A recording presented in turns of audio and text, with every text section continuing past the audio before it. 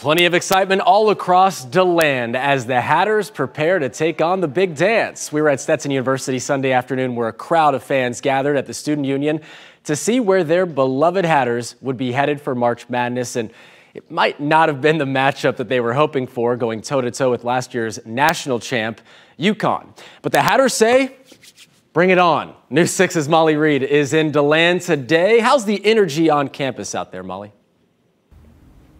Well, Justin, is really starting to pick up. We do have some fans showing up finally on campus and downtown getting ready to say goodbye to the Hatters. Of course, the students are here very excited as well. We also just stopped in to a couple downtown restaurants and shops. Those merchants said that they will be on the street in 2 hours at 2 o'clock getting ready to say goodbye to them. Now, this is how it's going to work. They're going to have the buses packed here at the Edmond Center on campus. Then they will have the team go around the south side of campus, then come through downtown here on Woodland Boulevard, and then back through campus to say goodbye. The city really wanting to do this, obviously to celebrate history being made here at Stetson University, but also because we got to pump these guys up, right? The number 16 seed Hatters taking on again the number 1 seed reigning champs UConn. But we did catch up with a couple of the players and coach yesterday, and they are going in confident.